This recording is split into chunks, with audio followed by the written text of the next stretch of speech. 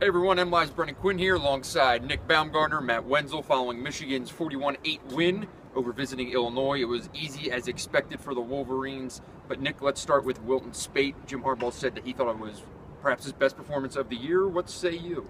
Yeah, hard to argue. I mean, against a Big Ten team, not a good Big Ten team at all, but the things that we have written about all season that he needs to be better at, which are I've been calling them the free yards when they're there, the open throws. Harbaugh called it the intermediate game. I think that all sums it up. I mean, he was good in the 15 to 25-yard range, where in weeks past those plays have been open, he'd miss throws. I mean, I can't think of too many that he overshot or undershot today. I think he was on the money with most everything, had a couple drops. Good day. It was a really good day for him and a really good start to the second half of the season for Wilton Speight. And other side of the field, Illinois could not get anything going in the passing game, as much to do with their own lack of talent, frankly, and Michigan's pass defense. But you talk to some of the guys about the secondary. They seem to be taking a certain level of pride in domination, essentially. Yeah, definitely. Illinois, they were without their starter, Wes Lunt. They were without their backup guy, Chase Crouch. So they're starting third stringer Jeff George Jr., the son of the former NFL player. And, yeah, he struggled, to say the least. 0 for 7, I believe, in the first half. First half, yeah. Yeah, they didn't complete a pass in the first half. He had an interception.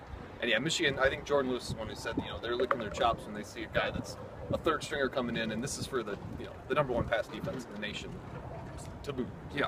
15 completions in 12 quarters for this pass defense. That's what it's at right now. It's gracious. Well, all that said, I think the biggest thing about this game was getting to the next game, frankly.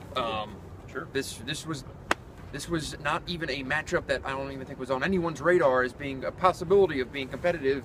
And the biggest news is what comes next, and how does Michigan handle this week? And what did you see, Nick, from the way everyone tried to frankly get baited into questions, I think, in the postgame to say something that would stir that pot up, and everyone just kind of stayed in their lane and said, we haven't beaten them in a long time. The annual food fight at the kids' table, as I've called it. No, I mean, everybody wanted to ask those guys about that last play last year, the punt.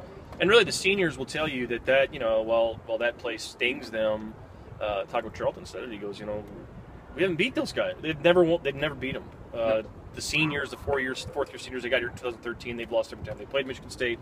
That ultimately is the biggest motivating factor. Right. The punt thing was bad, they say, but they've never won there. They've lost up there twice. They're the better football team, and they feel like it's time. Taco said it best. He said, we want to win a title. Michigan State's in the way, and we've got to take care of it. I don't think there's any way that anyone who does say anything diplomatic this week of, I haven't thought about that play or had done that. I think it's uniform across the board that everyone has been waiting since last year to get back on the field. Kind of goes without saying. And that goes, I think goes for everyone. I think fans, media, everyone has wanted to see this game, but I don't see the way that the direction that these two programs are going. I mean, Michigan might be the hottest team in America right now. Yeah, they're up there with Alabama and Ohio State. Sure. Yeah. And I mean, what do you think's the biggest thing Michigan needs this week in terms of not making it too big? Maybe I think that's the only thing that they could do wrong. Yeah, you're right. I think that's a good point. I think you just do your job, stay healthy, go to work, show up and do what you're supposed to do, and you win the football game. It is literally that simple. They're so much better than Michigan State talent-wise right now, and everything else. Do your job, show up. Don't make it any bigger than it needs to be, but also don't overlook it, of course.